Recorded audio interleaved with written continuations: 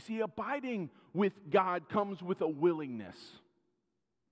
It comes with an intentionality of remaining connected to God and not breaking off on our own.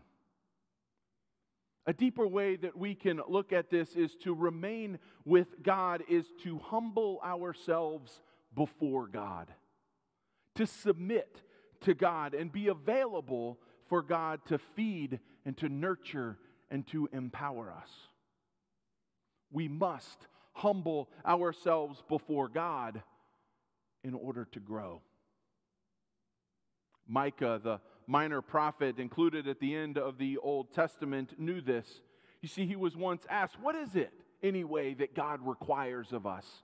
And what's Micah's response?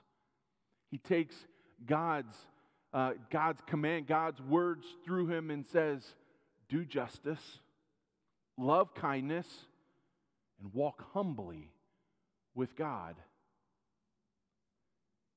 Humility is where growth begins. And it is where we as the church need to find ourselves. Humble, willing to submit and be available to God.